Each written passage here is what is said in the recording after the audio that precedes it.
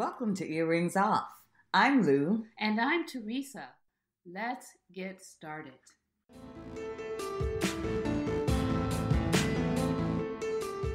Okay, Teresa, we are back from Thanksgiving. How was your Thanksgiving? Oh, my Thanksgiving was wonderful.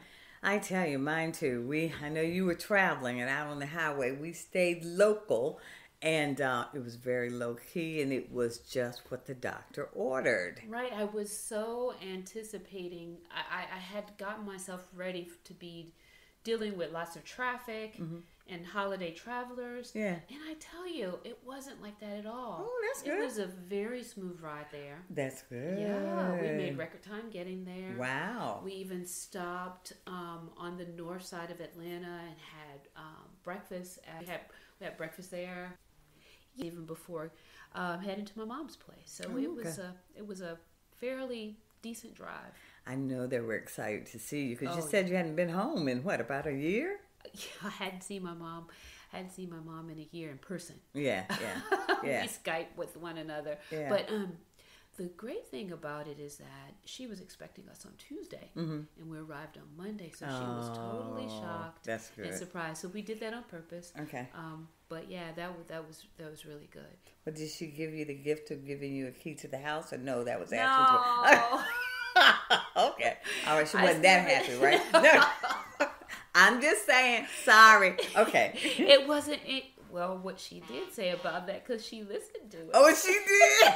Oh, we're going to have to watch that. I'm sorry. It was not ever intentional or thought about. I'm like, yeah, right, Mom. Oh, that's what she said. Yeah. Good cover. Okay. But, okay, well, I'm glad you got a chance to spend some time with family. Yeah, and then Thanksgiving dinner, we had it at my cousin's house. Okay. I was able to see a lot of cousins, uncles, and aunts that I hadn't seen in a while. Yeah, that's always a good time. It was a good time. Way too much food. Yeah. I mean, food for days. Everybody took leftovers except for me. Yeah. I was like, no, thank you. Yeah. Okay.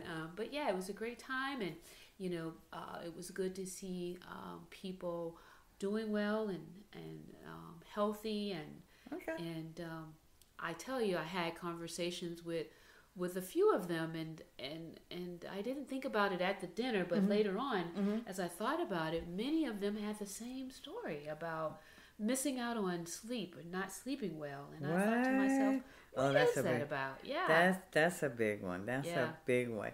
I went through an episode of that. It was probably about 5 years ago, where I was just having insomnia. I didn't know what was going on. And it was a scary time because you were just exhausted.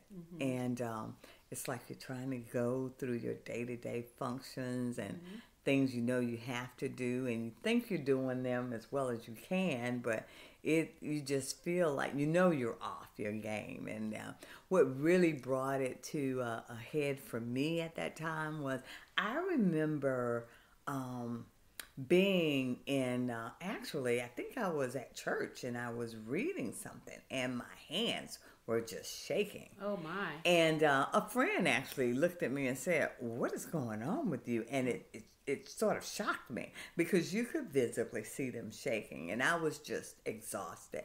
And from that, I started paying more attention to it. And then, of course, I went to the doctor. They didn't know what was going on.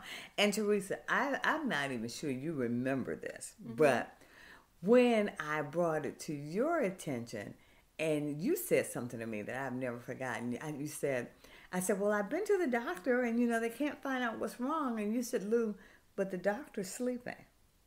That's your body. Do you remember saying that to me? You said, I don't. You said that's your body. Yeah. And you have to be the one that cares enough to figure out what's going on. And it was like a light bulb went on at that point.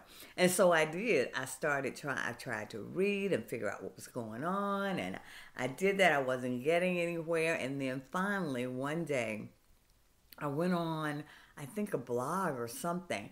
And they started talking about this medication that I had been on with no problem. And someone said something like, after you take it for a long period of time, it's like it builds up in your system and it causes insomnia. And I was like, oh my goodness, I think that's about the time frame that I've been on it. So I went back to my doctor. I said, I think it's that medication.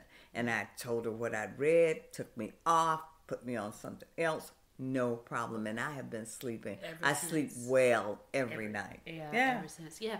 And that's what you have to do. You have to, I don't remember saying that, but that sounds like me. Yeah, you did. Everything is so individual. Yeah. Right? And we have to pay such attention and to you have to care enough. You got to care enough. Yeah. The unfortunate part about what I remember of the conversations that I had with the individuals who were having trouble sleeping is that it's commonplace. It's a thing. It is. It's it just is. They've accepted it as being normal. Yeah.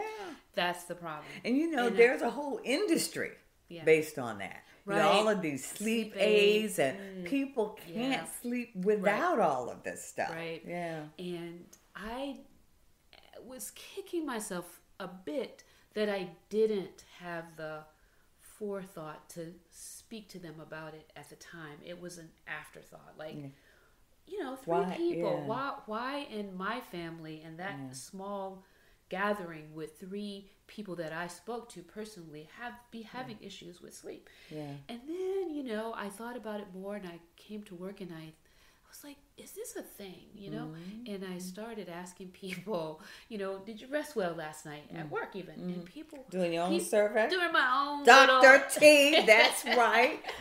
Okay, last week I was a preacher. I know, right? You're just changing before my eyes. So, unscientific, but it's an issue. People aren't sleeping, but... it led me to do a little bit of research, and it can be for any number of reasons, and people just have to figure out what that is, which is why I took the liberty to write a little blog about how we can pay attention to that and some steps that we might follow to try to make sure that we get a good night's rest, because it's so important to our overall health. So, check it out. Okay. Well, that's this week. It's on our site. Yeah. Again, Teresa's going to talk about how to sleep better and offer you some tips. So please check that out. Thanks so much for joining us. Be sure and subscribe to Earrings Off. You can find us at www.earringsoff.com. And we're also now on iTunes. Yay! And Google Podcasts. Sure. So you have no excuse not to be able to find us. So again, happy holidays to you. Thanks for joining us. And when we know better, we do better. Have a great day.